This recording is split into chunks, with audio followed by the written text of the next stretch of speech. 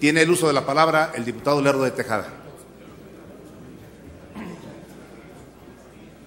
Muchas gracias, senador presidente.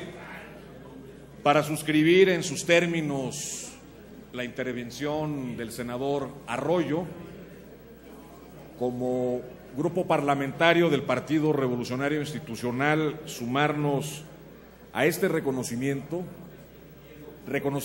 que parte de la base del respeto, que parte también de no hacer caravana con sombrero ajeno. El esfuerzo de los cineastas es de ellos, y esta soberanía tiene que reconocerles a ellos su talento y también hacer un análisis muy serio de autocrítica de las políticas públicas que no han sido capaces de promover en la última década la cultura mexicana, y como una expresión de esta, evidentemente, el cine nacional.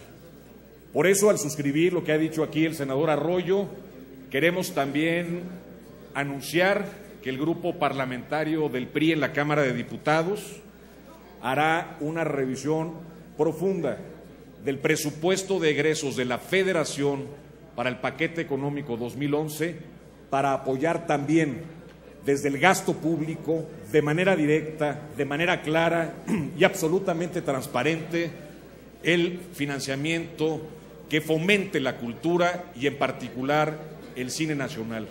Reconocimiento que se ampara solo en los discursos y que no va acompañado de propuestas concretas y de acciones específicas que beneficien a sectores que están reclamando con justicia apoyo y que nos han dado la lección de talento y de merecimiento de este apoyo, no sirve.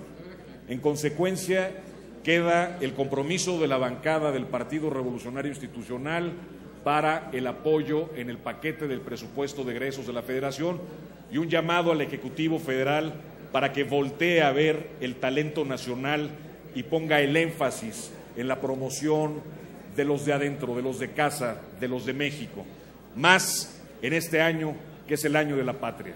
Gracias, senador presidente. Gracias, senador. Entonces,